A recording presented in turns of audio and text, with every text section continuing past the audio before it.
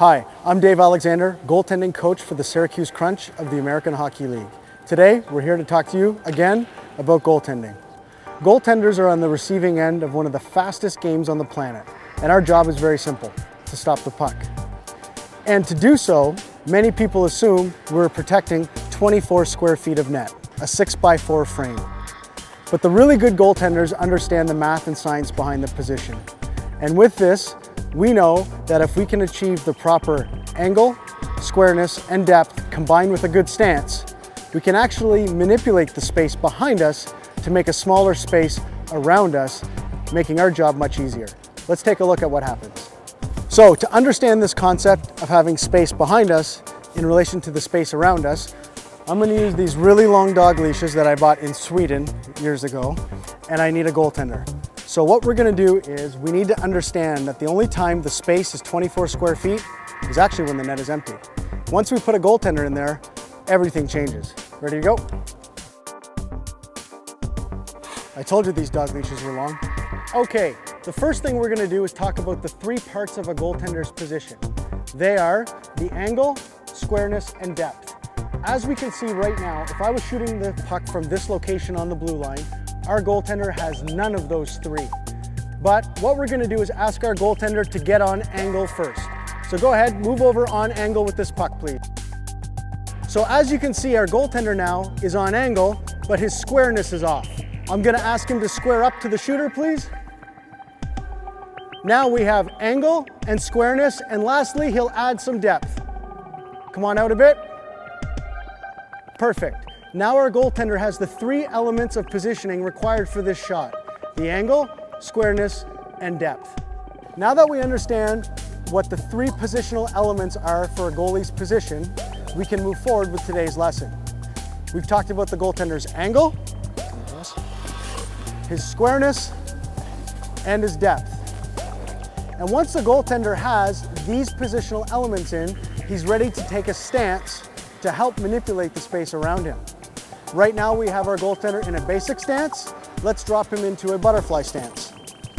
Now that we have the goaltender's position combined with the stance, we're less worried about the net behind him and more concerned about the new space that he has created around him.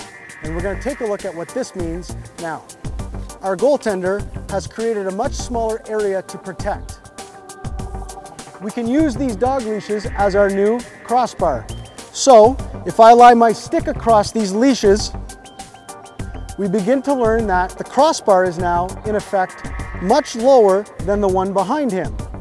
If the shooter were to shoot from the bottom hash mark where the puck is located right now, and it goes anywhere above our Crunch logo, that puck is actually going to go above the net.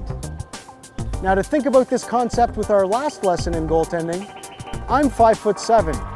The camera is currently sitting at 5'7" as well. Look at how much net you might see as a shooter at 5'7" compared to the reality of what the puck sees. So he has created a much smaller space vertically around him. But also, we're going to push new posts into play, and these posts will illustrate how much more narrow it is because of this positioning and stance. So now, in line with our goaltender's hip bones, or as best I can, I'm going to push these imaginary posts in to illustrate how much more narrow the net actually is.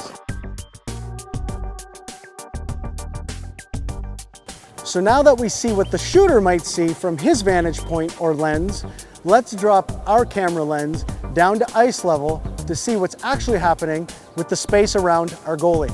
So from the puck's vantage point, we start to see that the space around our goaltender is very small. And again, this is all due to his positioning and stance that he has chosen.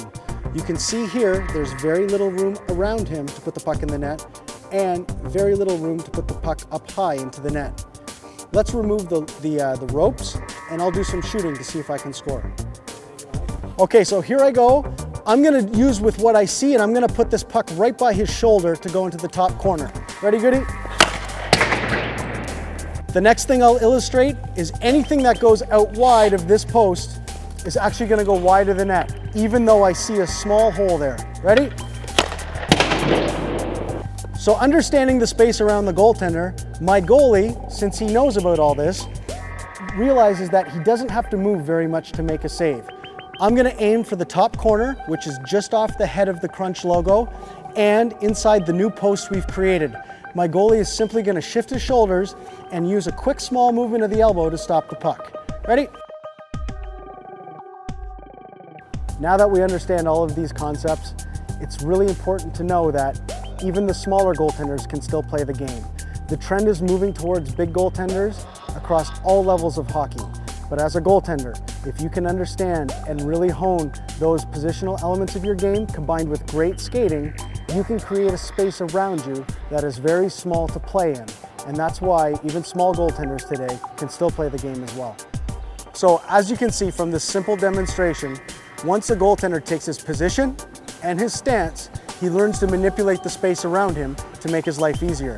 That's why some of the game's best goaltenders look like they're barely moving. It's because they understand this concept, like our goaltender here. All right, we're done for the day. It's enough.